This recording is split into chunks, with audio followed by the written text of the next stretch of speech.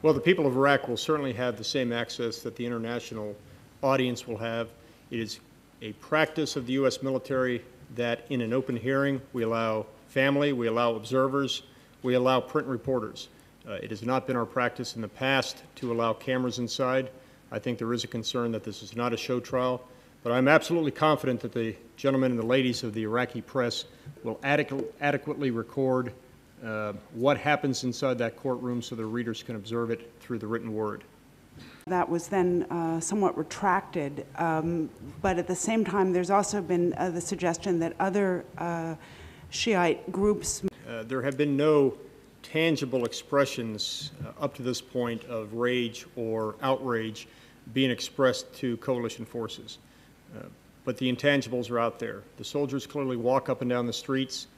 The people that look at them differently because of what they've seen.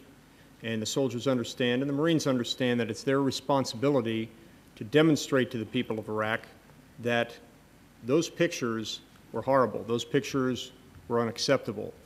But those pictures don't represent the 135,000 American Marines and soldiers that are doing the right thing every day.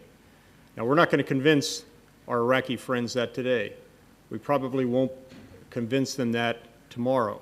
But every soldier, every Marine realizes that that doesn't stop them for the responsibility of getting out there, patrolling their area, maintaining a safe and secure environment, and convincing the people of Iraq that what they saw in those photos does not reflect the overwhelming majority of soldiers that are serving honorably in this country.